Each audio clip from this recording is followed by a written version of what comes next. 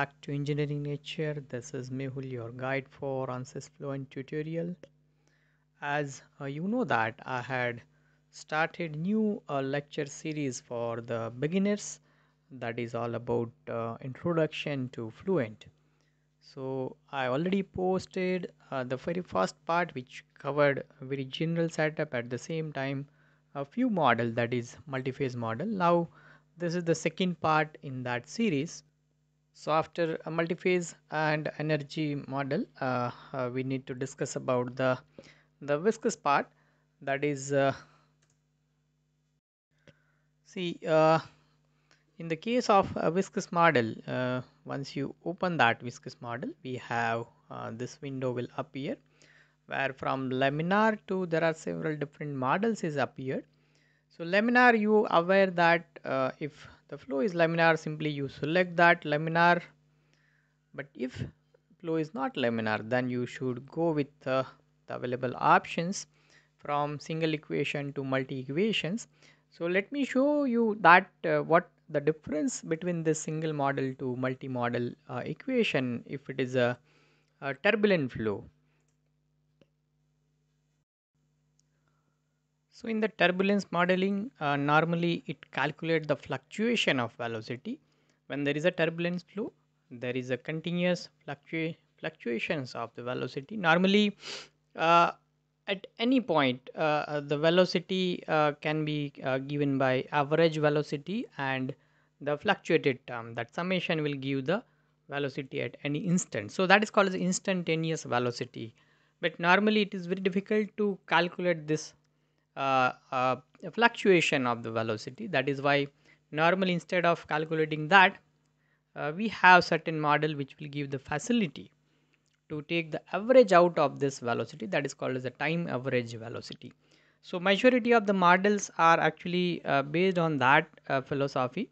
So this is called as a Rans-based model, that is a Reynolds average Navier-Stokes equations. So this single equation as well as two equations model, that is including k epsilon, k omega, and Reynolds stress model, they are basically the Rans based model, which will just average out of the velocity, and which will there is no issue with that. Actually, there is not always need to calculate this fluctuation of velocity, but yes, there is a certain application where you require to capture this detailing part, the detailing of fluctuated velocity. Then you have to go with the complex model, that is DES, detached eddy simulation model, at the same time large eddy simulation model. So by using that DES or LES, you are capable to calculate or capable to simulate the very minor detail of the velocity fluctuations, and then the flow pattern is also very different like this.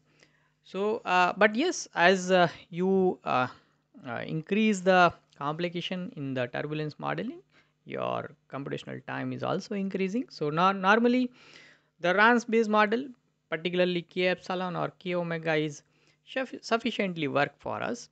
And with k omega we have see now this in this k epsilon and k omega, normally k omega is perform better near the wall, and k epsilon is perform better at the center part or away from the wall. But with the k omega SST, there is a very good compromise or very good combination where you can actually get the good flow result near the wall, at the same time far away from the wall. So with this, this information, I think sufficient to give you brief understanding about the viscous model, where you can actually have some more sub options where you can have even with k epsilon with the near wall treatment, you just enable the standard wall function, so it can also perform better. There is no issue with that.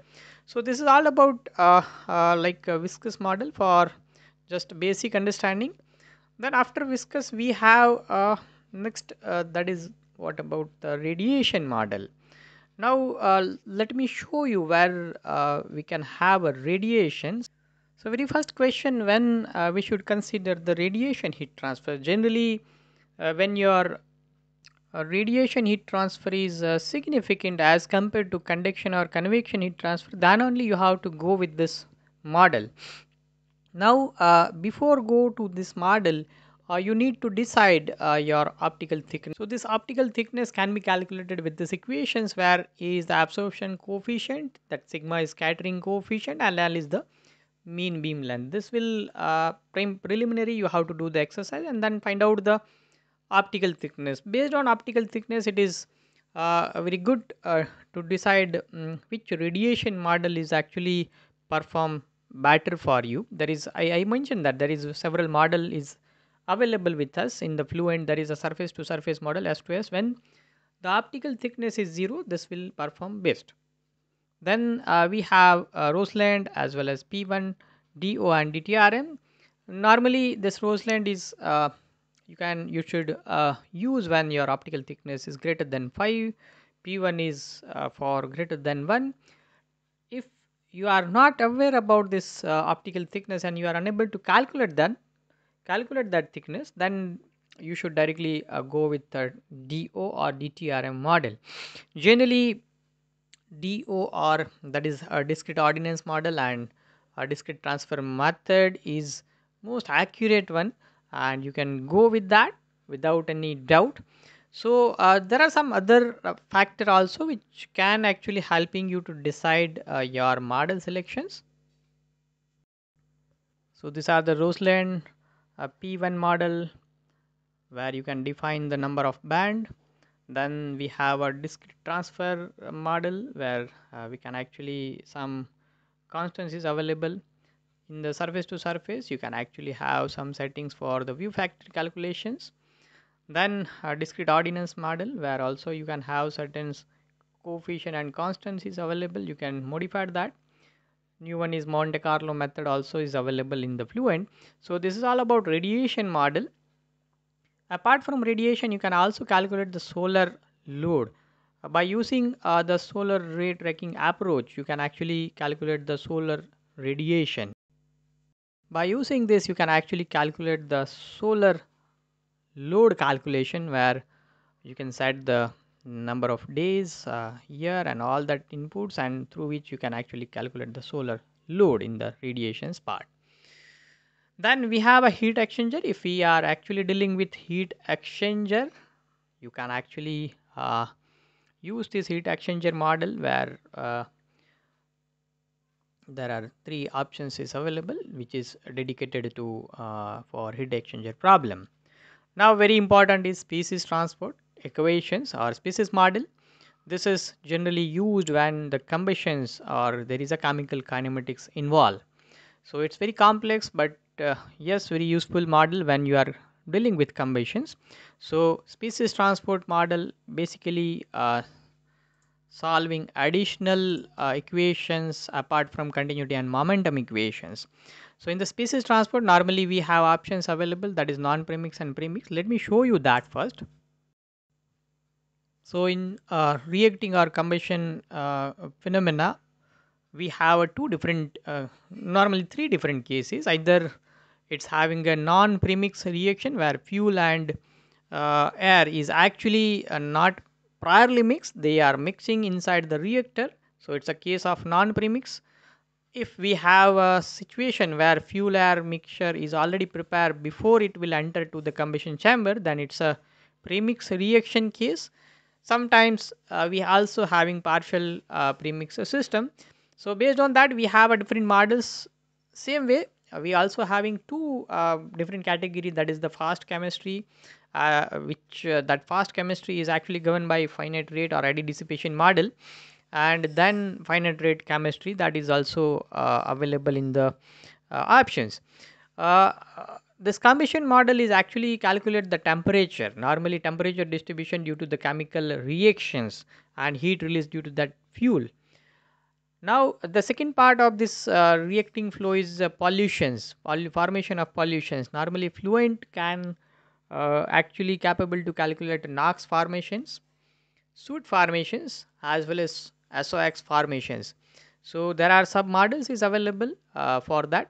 I have detailed tutorial already posted for non-premix as well as premix combustions, and at the same times emission. For emission also I had posted for methane air mixture, the how to calculate NOx emissions, soot particles and SOx formations.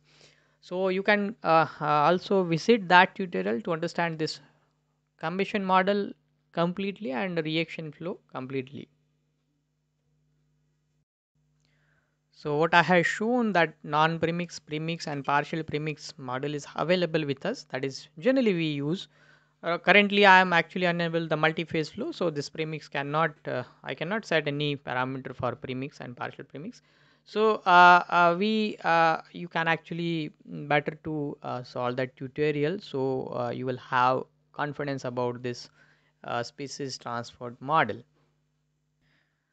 So after species transport, we have a discrete phase model which allow you to inject the liquid particle and calculate the breakup of that liquid particle. So normally you should enable the interaction with continuous phase, and then you can actually track the unsteady phenomena of that liquid breakup, that particle breakup. So this model, this discrete phase model is kind of it's generally based on blob injection method, and normally you have to set the parameter for injection. So below here also you have a injection setup. Let me show you that. You just click on the injection. You have to create the injection parameter.